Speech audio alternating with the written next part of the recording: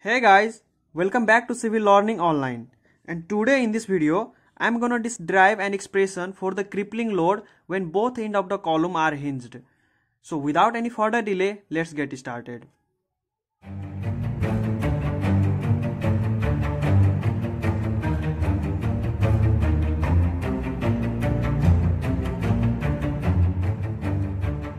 So guys, continuing our discussion about the calculation or the deriving an expression for the crippling load, I would like to first let you know that there are two types of column. First one is the short column and the second one is the long column.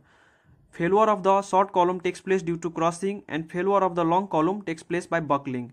And the crippling load are those load when the long column bends or the failure of the long column takes place at that load, that load is called crippling load.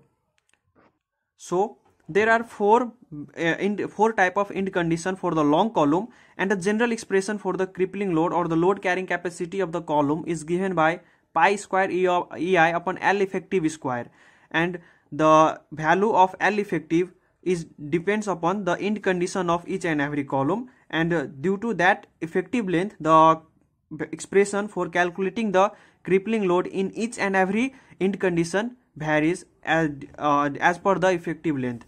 And here we have end condition that both the end of the column are hinged, means both the end are hinged. We will need to calculate the crippling load pi square EI upon L square, and in this video I will show you how to derive this expression. And here the diagram I have already clearly shown the diagram here. See here we have a column AB which is buckled due to the crippling load P along the section ACB. So now if this question comes in exam, then we have to write some language, begin with language to get the full marks. So I am going to first show you how to write some language. We need to simply write down what we have shown in this diagram. That will be our language, and further after writing that we will proceed with the derivation of this expression for the crippling load. So I am going to write down here. We need to consider a section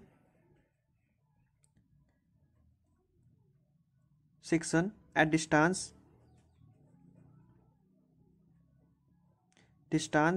x from support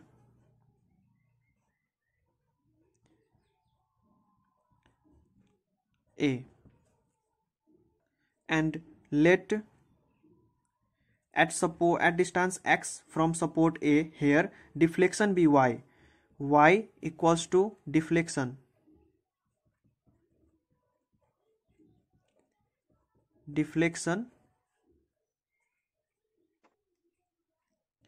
at section. So what I have written here, suppose I have already told you that we have a column AB which is deflected along the section ACB due to the crippling load P, which is acting at the support on the at point B, and the same load is reacting from the support A, and due to that load it is long column, so it is deflecting along the section ACB, and we have considered a section at distance x from support A, and at section x the deflection is y. Now we need to have a concept about the sign convention while deriving the expression for the crippling load. So I am going to show you here what are the sign conventions. So guys, on discussing about the deflection, if we discuss about the deflection of the long column, then it takes place in two forms. Either it is convex or it is concave. So if it is convex, then moment generated will be positive, and if it is concave, then the moment generated will be negative. So now we have come to know about the sign convention for the moment due to the deflection, and now here due to this crippling load P, the deflection is y, so moment will be equals to perpendicular force multiplied by the perpendicular distance. This P will be at right angle at this deflection y. So moment will be equals to moment at that section equals to p multiplied by y. Now we need to write a line here. We have moment m equals to ei multiply by d square y upon dx square. This is our deflection equation, and here the deflection is concave, so our moment will be negative. So minus m times ei times d square y upon dx square will be our first equation for derivation. Now we have the value of m equals to p multiplied by y, and here it is convex, so we will write here minus sign, and moment is negative, so minus p y equals to e I multiply by d square y upon dx square. One thing more guys, do not get confused, listen, see this carefully. We have the moment at the section in this column at its distance x from the support A is p multiplied by y, and the deflected shape is concave, so it is negative py, and the expression for the deflection equation in this condition, in the condition for the end column of both of the end of both, if the both end of the column is hinged, we have minus m equals to ei times d square y by dx square, and here the moment is negative, and we have got that the moment is minus py, so here it will be minus py equals to ei times d square y by dx square. Now what we need to do is bring this portion in this side, so we will have ei times d square y upon dx square plus py equals to 0. This is our equation 2. Now again what we need to do is we have to remove this ei from this differential equation, so we will have here d square y upon dx square plus p upon ei multiply by y equals to 0. If you ask me that how we got this expression, then see here what I have done here. I have divided on both side, use by ei, dividing on both side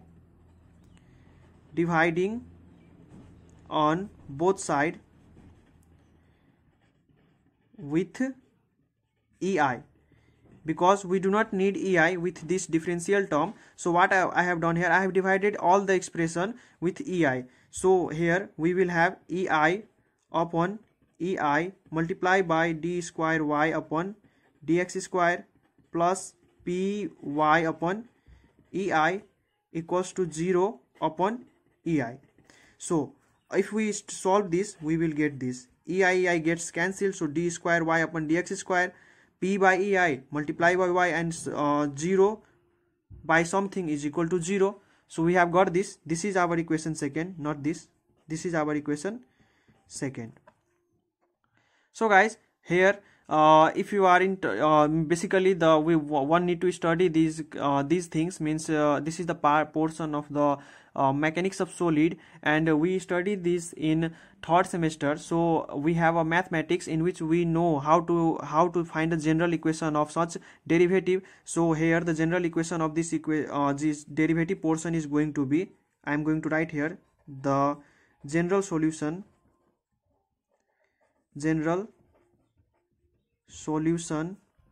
of above equation is y equals to a multiply by cos x multiply by root under p by ei plus b times sin x multiply by root under p by ei, and this is going to be our equation 3.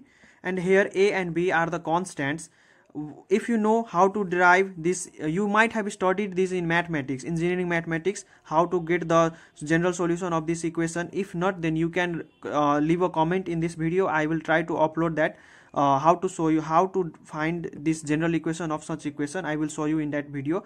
So for now we proceed with this expression only. So we have in this column we will have two end condition. First one is, here we have x equals to 0, y equals to 0, and here when x will be equals to L, x will be equals to L, then also y is equal to 0. Here x is our span of this column, length of the column, while y is the deflection. So at support A, deflection is 0 and distance is also 0, so x is 0, y is 0. Similarly, if our x becomes L, these are our boundary conditions. So if our x becomes L, again here we will have deflection equals to 0, so y is 0 here. So we will have here two boundary conditions, that are boundary conditions.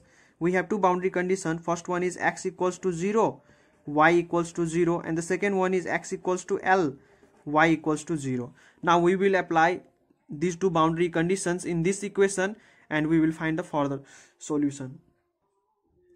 So now I have rewritten, this is our equation 3, which I have recently shown you, which was a general solution of that derivative portion.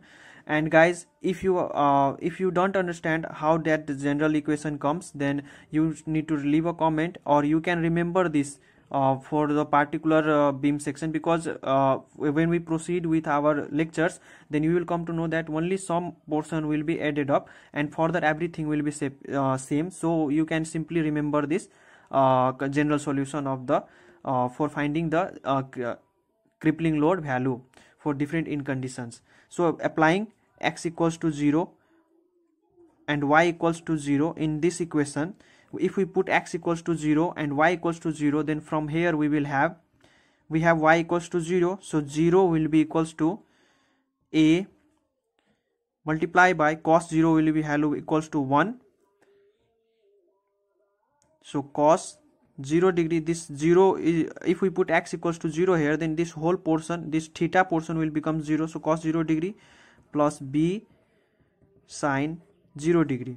Now on solving this, we will get 0 equals to a cos 0. Cos 0 means 1, so we will have a equals to 0 and this much portion will be 0. Now we have got that a is equal to 0. Now since we have got a is equal to 0, when a multiply this whole portion, then we will have y equals to b sine x root under p by ei. So I am going to write here y equals to b sine x multiply by root under p upon ei. Let this be equation 4, and you know how this equation 4 we have got that if we first applied boundary condition x equals to 0, y equals to 0, then we got a is equal to 0. Then again, if we put a equals to 0 in this equation 3, we got y equals to b sine x times root under pi, and it was our equation 4. Now in this equation we will apply the second boundary condition, that is x equals to L and y equals to 0. Then from here we will have 0 equals to b sine L multiply by root under p upon ei. Now guys, from here if we bring this 0b value here, then we will have sine L times root under p upon ei equals to 0, because 0 divided by something will be 0. Now we need to know, if you must be knowing that you need to know that at what value of theta sine theta will be 0. So we know that sine 0 degree is equal to 0, and similarly sine 180 degree equals to 0, means at multiple of pi sine theta will be 0. So we know that since sine 0 degree sine pi sine 2 pi sine 3 pi means multiple of pi, all the value will be equals to 0. So from here we will write here sine L times root under P by EI equals to 0. So we will have here sine L multiplied by root under P by EI equals to pi. Now you may have a question that if sine theta value is 0 at 0 degree also and at 180 degree, that is pi also, then why I didn't put 0 here and why I put pi? So see here guys, this is our crippling load P. Crippling load cannot be 0. We all know that there must be some load so that our column will buckle. So if we put here 0, it means if we put sine L times root under P by EI equals to sine,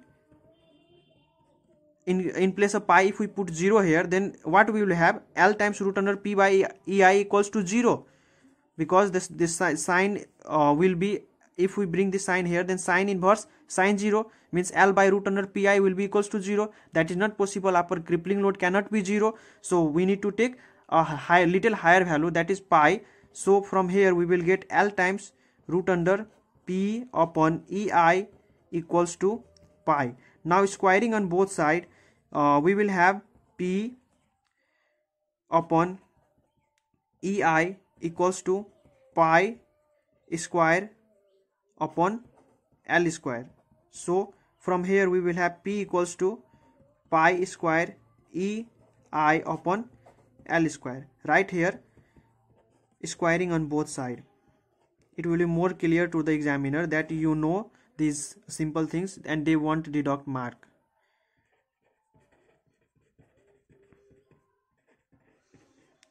So this is the final equation which is the equation for calculating the value of crippling load when our both end is hinged.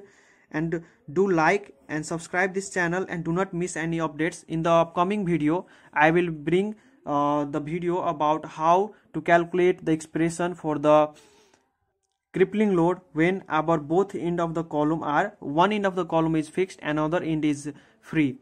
So stay tuned with this channel.